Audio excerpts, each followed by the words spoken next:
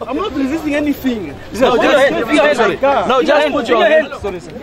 Just put your hands back then if you are not refusing. I'm not refusing anything. Just the information that we have, traffic officers were busy with a roadblock somewhere in town when the driver that eventually caused the crash failed to stop at the police roadblock. And subsequently, the police started to pursue the vehicle. Obviously, you suspect that something must be wrong. That's why a driver would fail to stop while being instructed by a uniformed member to stop. And in the process, the driver failed to give right of way. In the process, the information has said that he failed also to obey a couple of road traffic signs, especially red robots. He jumped red robots in the process, drive completely recklessly with due regard to the safety of road users.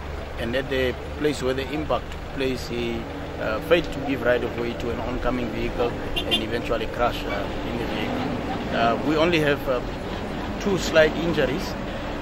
The driver who failed to stop actually came off without injuries.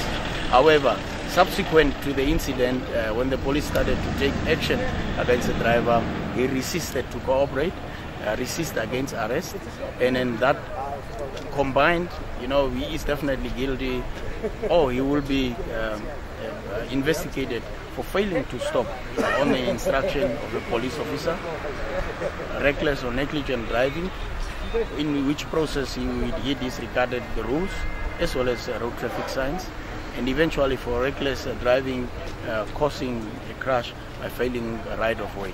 So the driver definitely, as we speak, is now under police arrest and will be detained on these charges.